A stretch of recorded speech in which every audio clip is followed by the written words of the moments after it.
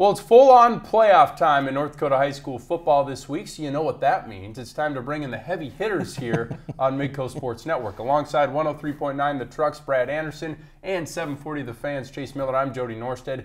These two guys have been gracious enough to give us some of their time the last few years, and they keep showing up, so we must be doing something right. It's time to set the table for quarterfinal weekend in the Peace Garden State, and we'll share our game-by-game picks on MidcoSN.com, just like last week, which, by the way, I have a 1-point lead, boys. Thank you, nice. St. John Woodchucks. That's all I have to say. Thank you, Woodchucks. Nine-man football keeping you the Yeah, right way. that was right. But let's start our conversation in AAA. The dust settled after a wild finish to the regular season, and now we have our bracket. South travels to WDA champ Century. Mandan will come to play Davies in a rematch of the regular season. Another rematch pits Minot against Cheyenne and West Fargo, and then a couple of historic programs. Bismarck hosts West Fargo, Mark Gibson, J. Gibson, and let's that should be a fun showdown. But let's call this segment of our preview 2 cents. Chase, give me your 2 cents on the Century South showdown. Sounds good. I'm glad I at least have 2 cents instead of 1 cent. Thanks, Jody. I look at this matchup with Bismarck Century. I think the biggest thing that I stand out, Jody, right off the bat is that Century has a chance to do what West Fargo did in 2017 and Bismarck High did in 2018, which is go 12-0, run the table, be an undefeated team, have a senior quarterback like Gravdo with the Packers in 17, like Will Madler with the Bismarck High in 2018. And Fargo South, I think you got to give the ball to Enoch as much as you can. They got Bless Fomo, Danny Lahai and company out there. But for me, with Garcia in the backfield too, with Century, this is Century's class to lose. I think we've said it from day number 1. South got in with the draw after losing to West Fargo Cheyenne thanks to Davies beating Shanley. But I think at the end of the day, it's too much Bismarck Century with Garcia and Feeney for Fargo South to overcome. Yeah, and we were thinking it was Century's to lose before K. Garcia even burst onto the scene. Mainly a JV player last year, but boy, he has been electric in that backfield. Great opposite Grant Anderson, and of course, Cade Feeney, what he's been able to do. Brad, 2 cents. Give it to me. Mandan against Davies. Well, Davies finally gets to play on their home field. Yeah. It's been a while. I think they have just too many weapons. Just what they can throw at you with their ground game and Hartness at quarterback and Satter on the outside, where everything. A lot of what Mandan deals with is with Elijah Klein on the outside. With the weather the way it is now, I mean, will that be a factor or not? But I think Davies just has, overall better resume. I mean, I compare Mandan and South a lot. They got in. You kind of look at their resume, how many winning teams did they beat? I mean, they did just enough to get into the postseason, but do they have enough to take the next step? I think Davies just too many weapons to get it done. And a playoff rematch from a year ago, right? They played Yeah. that game at Fargo South. Davies got the win, but Mandan was without quarterback Dane Carlson, who will play in this game. You got to think a little bit of a chip on his shoulder entering this one. I'll take the Cheyenne against Minot, 2 cents. Here's what I'll say. Cheyenne has a great rushing attack, and they played solid defense throughout the year. They also beat Minot in the regular season. Way back early on in the year, it was a homecoming win. Barika Pennu rushed for, I think, 90 yards and a pair of scores in that game. But it was a 1-score game with 8 minutes left. And Cheyenne, guys, has a history of struggling in the postseason. Last year, they beat Legacy, but that one was a nail-biter despite being 1 versus 4. I think this one will be close. And keep in mind, before missing out on the postseason last year, Minot had won 5 straight quarterfinal games, including just 2 years ago when Mustangs fans, they don't want this memory, they hung up 66 in West Fargo against Cheyenne. I see this being a 1-score game. It'll be interesting. And then that early game will be that Bismarck versus West Fargo showdown. This is kind of a coin flip to me, guys. Both teams playing their best football of the year. Both have won 3 of their last 4. I'd give the edge to the Demons because they're at home. Isaiah Hughes has been running wild, has had 200-plus yards in 3 out of the last 4 games. Of course, that 4th game being that loss to Century, he kind of ran into a buzzkill there. But here's another nugget. Under J. Gibson, West Fargo has never beaten the Demons in Bismarck. It should be fun. It should be a slobber knocker, shouldn't it? I love the word right there, slobber knocker, that you used right there. The one thing about Jay Gibson that we know, his teams get better week in and week out defensively with that vaunted 5-2 defense. And you got Gully, at linebacker alongside with Michael Johnson. Those 2 guys play the 2 at the linebacker. They make a lot of tackles. And you got Bally there at running back. And he's emerged kind of like Garcia has for Century. He's emerged into a nice combo package for Gibson on the offense. The question is, can West Fargo's offense do enough with Bismarck High? I think that is the one teetering point in this game where if they can get some yards, move the ball down the field, put up. This might be the first team to 14 wins with these two playing. I'd say the other thing is too, just looking at turnover-wise, Mertz has thrown 10 interceptions. That's the most in the EDC, and I'd imagine if you get to, that's what you want to do if you're the Bismarck defense, get West Fargo into 3rd and 7, 3rd and 8, 3rd and 10, and see if they'll make a mistake. Mertz has cleaned it up a little bit though. The last few weeks, he's played a lot better. We did it last week for Class A and 9-man. Give me your state championship matchups in Class 3A, Brad. I think it's Century, Century in the field, but you see in that other half, I don't know. I mean, you're probably looking at Century. I'm going to say Century and Cheyenne. I think it's Cheyenne's turn to get to the championship. Yeah, if you were in the East, you were hoping for a 1 seed or a 3 seed in the East, because that means you didn't have to wait to see Century potentially until the championship. And I look at the bottom half of the bracket. I like Cheyenne too now. I'm circling a date next week, and if Cheyenne and West Fargo meet in the semis, that would be a lot of fun in West Fargo. But at the same point too, if Bismarck High and West Fargo Cheyenne meet, then you might have a rematch of last year's state title, which saw Bismarck High come out on top over Century. But I like the Mustangs even without Gold Daddy, but what they've been able to do, impressive win against Fargo South, obviously against Fargo Davies 2 weeks ago. I think they're clicking right now, Jody, on a lot of good cylinders. And if Cheyenne wins and Bismarck wins, that would be a rematch from the game that we televised the first week of the regular season. Cheyenne went out to Bismarck and they beat the Demons out there.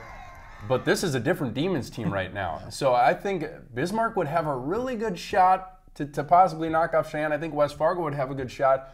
But it's hard to pick against that number 1 seed. But again, Cheyenne has struggled in the postseason. I'm going to say Cheyenne and Century, but boy, it's very enticing to try to pick Bismarck or maybe even West Fargo. It should be a fun division in Class 3A coming up. Let's jump to Class 2A. Here's a look at the bracket.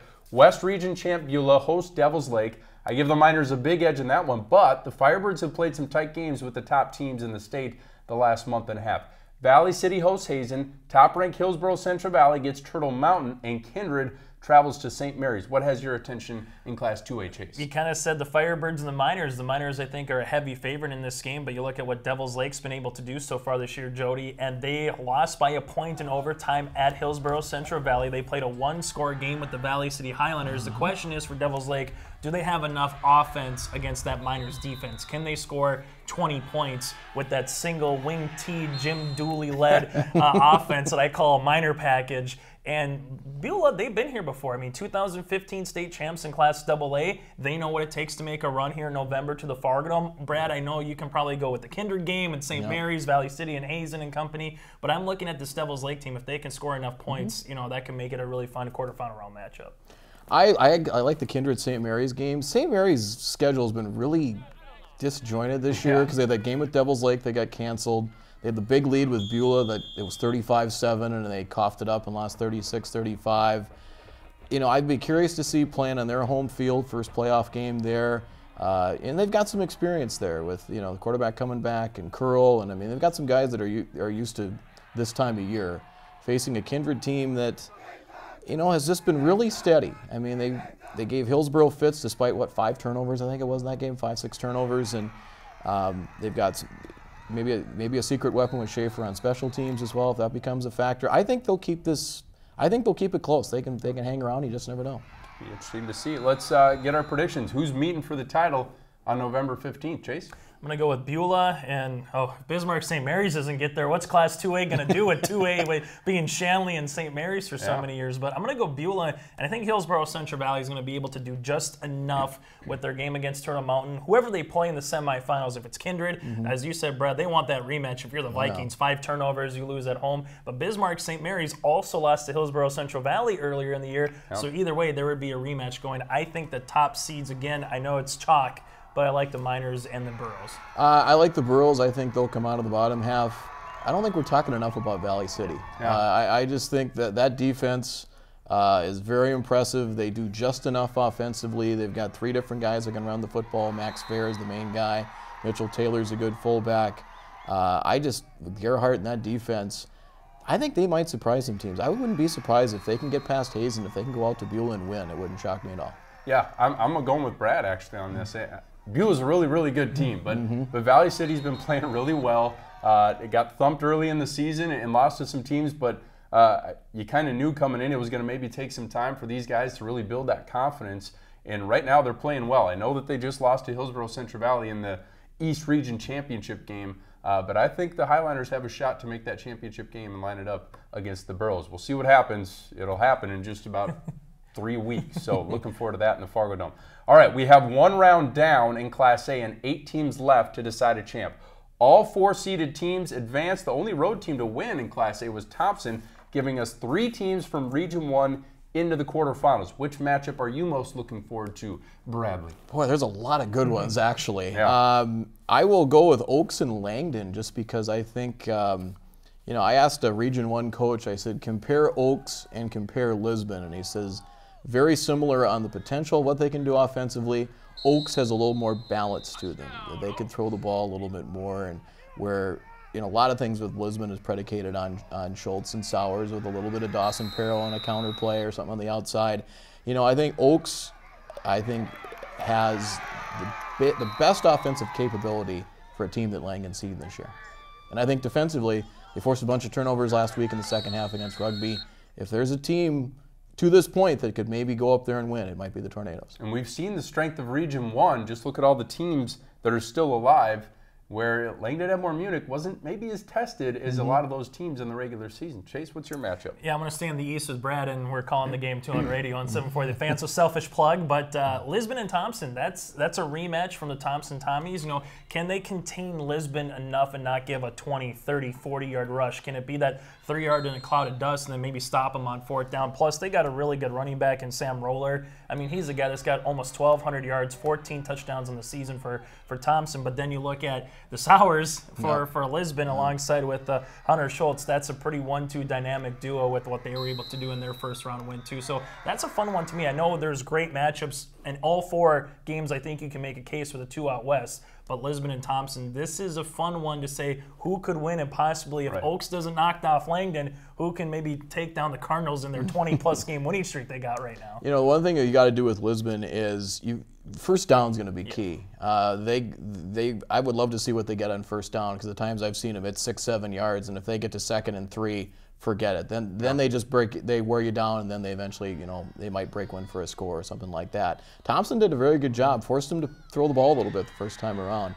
Bishop Ryan and Bowman County is really interesting. Bishop Ryan had, Keller had a big game last week, and I think they got 3 touchdowns in about 7-8 minute span last week against New Salem. I think it was 2 minutes. Yeah, it was something like that. I mean, it was a really quick, and it pretty much changed the game against New Salem Glen Ellen. So that to me is a very intriguing matchup. As much as I like Bowman County, Bishop Ryan's got the weapons to pick them off. Right, with Merck and Nick Sanders, your quarterback, that should be a fun one. It's fantasy draft time. This will be fun. Class A style. You can take any player from these 8 remaining teams to start your team. We'll go in alphabetical order because I'm a nice guy. Brad, first pick. Who do you take? Out of all these 8 teams, you get 1 player. I'm going to take Jordan Sowers from Lisbon. Not so much Homer. Well, I gotta say, it's the red and gold in me. I can't help it. But I do like what he does running the football, but he is just as good a player defensively as he is. You put him and Sam Rieger, a couple of really good linebackers coming back from that team that has made that step up. But Sowers, what he can do running the football and especially defensively, I don't know if that Lisbon defense gets as much credit as they should. They're very good. Chase, you're on the clock, and now you're out. It's hard not to pick someone from Langdon, right? Right. Or possibly Swahovic from Bowman County. Yeah. I'm going with my all-name guy. I'm going Jersey Sellers. Sellers with Velva. I just love the name. I mean, right there, that sold me draft number 1. So I'm giving you, Jody, probably a plethora of guys to choose from. You're giving me this at pick number 3, but a Selzers. You're holding up the jersey. Yeah, exactly, right? Exactly. If they win and Selzers has a big game, we'll get a Velva jersey, hopefully an Aggie jersey here. But no, I think with what he's been able to do, with what Velva likes to do, run the football, but also at quarterback, able to go down the field at times and find a couple of their playmakers. I really like what Velva's been able to do with Selzers this year. Well, yeah, you left the door open. I'm taking my guy, Jacob Swihovic, quarterback for Bowman County. I mean, threw 7 touchdowns the other week, led him to a 52-0 victory in the first round of the playoffs. And, geez, I don't know. Hold on. No one picked from Langdon? Simon Romfo? No one picked Grant Romfo? No one picked any of those guys? I don't know. Simon Romfo is one of those. I'll just take both of those guys because it's a snake draft, and so it's coming back to me. So I'll take Swihovic and then Simon Romfo and what he's able to do with Langdon Edmore Munich, because, boy, that's a huge oversight, guys. He already won a state championship as a sophomore in line to maybe win another one here as a junior quarterback for that team. But that Langdon Emor roster is just loaded. Yeah. So in Bowman County, I don't know if they're as loaded, but Swihovic has been a huge part of their success. So that's kind of fun. I like that. Yeah. Well, let's head to Nyman, and as you look at the bracket, you'll see a few upsets from round one. St. John, yeah, they won at Mayport CG behind a 4-touchdown performance from quarterback Adam Jolly, another one of the great names in this state.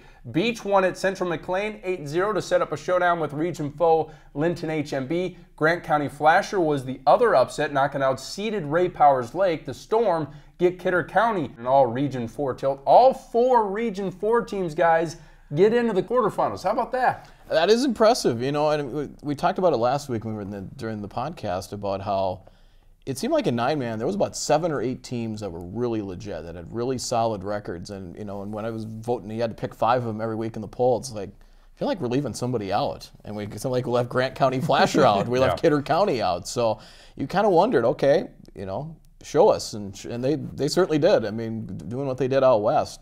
Very impressive showing, and they're still playing. And still a chance, Jody, for an all-Region 4 Dakota Bowl. Because they're on opposite sides, unlike in Class A, where you kind of got the East and the West. Yep. You might see a rematch or two potentially in that region. And I know we kind of said in the podcast, too, Cavalier, New Rockford, Cheyenne. A lot of people are curious if that might be a November 9 a.m. 15th 9-man matchup. But there might be a Region 4 team, without question, in that Dakota Bowl mix. I think so. And in the spirit of Halloween, guys, give me a team that should feel safe and a team that should feel scared here in this 9-man quarterfinal round. Brad? Who should feel safe? Man, I'm going to go maybe with the orange with Cavalier, maybe with the orange and black. Fearless in Halloween, right? Exactly. If we're going with the Halloween theme, I think Cavalier with the familiarity of playing a team at St. John again maybe helps. Now the question is where they're going to play it. You know, they haven't decided yet, as far as I know, where they're going to play that yet. They played in Grand Forks last week at Cushman Field. So I just think with the familiarity and with how they handled St. John the first time, I think they're probably safe. Boy, who could be scared? I would think Finley, Sharon, Hope Page might be a possibility with with Belquist and Grant and what they can throw out there, and that's going to be awfully tough. And Finley, Sharon, Hope Page has not had to play from behind very much this year. And if we were talking about this after the game last week against North Prairie, the Spartans have to get out to a better. It's important to them that they get out to a good start first. Because one, they haven't played from behind, and that offense is not wired to come from a score or 2 down, or 2 scores down for sure. They did play. Zerfus did play pretty well. He did in that game last week, and he threw some touchdowns. He looked pretty good. He did, yeah. He threw 2 touchdown passes. Really could have had a third. Platt dropped one where he was, from here to the door. There was not a defender in sight, and he just took his eyes off it and dropped it. But that passing offense is effective when it has to be. And I was talking with one of the North Prairie assistants after the game, and he says we were so focused on looking in the backfield and where Jack Irie was that we forgot about Platt, we forgot about Zerfus, and it hurt him on a couple of big plays. Chase, who's safe, who's scared? It's probably bulletin board material for the Woodchucks, but I'm going to go with Brad here and say Cavalier, right? I mean, 2 guys right off the bat say St. John is the team that probably won't upend, Cavalier, and the Tornadoes probably find themselves in the semifinal. The team that I might be scared of is Kidder County with Grant County Flasher, just because they played not too long ago, and Kidder County kind of took it to them. So is this a revenge game? I know you could say that with St. John and Cavalier, but how close have these 2 teams played against each other? Is this one where Grant County Flasher goes, we just went up and took care of a number 3 seed in the Outlaws in Ray Powers Lake. Now it's time for a little revenge, and maybe they find themselves all of a sudden, Jody, in the semifinals. I can also go to Beach and Linton HMB and make a comparable deal, going a non-seeded Beach team with what they're able to do when they're running back in the backfield. They could be a dangerous team to go on the road and beat a Linton HMB team. But I think if you're Kidder County right now, you're going, did we play our best against Grant County Flasher, and did the Storm kind of go, maybe that was the game that we want to do over, or here's your chance in the quarterfinals for that do-over? See, and I'm flipping the script. I'm going Kidder County. I'm feeling pretty safe because I'm telling my guys, we know we can beat this team. We can hammer this team. We did it to them. We shut them out a handful of weeks ago. The weather conditions were a little tricky that night, but I think this Kidder County team, with the guys that it has in the backfield, Hager and Harders, that they have some dudes, and I think Kidder County is going to feel pretty safe taking on a region foe, an opponent that they're familiar with. I know you can use that both ways, but I just think Kidder County can feel pretty safe right now. The scared team, I agree with Brad. How could it not be Finley, Sharon, Hope, Page? You've ran the table from here to there, and now you're lining up against the number 2 ranked team in the state, really, New Rockford Cheyenne, a team that, I mean, if it wasn't monkey conditions up in Cavalier, they could be the number 1 team in the state. But now they're in, they're not a seeded team because of that loss. And I just think that Rockets team is super dangerous, and we definitely could see it in the Mid-Dakota Bowl. So Finley, Sharon, Hope, Page, I mean, that's the challenge. Like you said, I think the Spartans need to get out to a lead. Otherwise, they're going to be in quite a bit of trouble. Thank you guys again for coming in. This was fun. You bet. Thanks, Jody. All right, we'll chat again next week. Enjoy the games, everyone.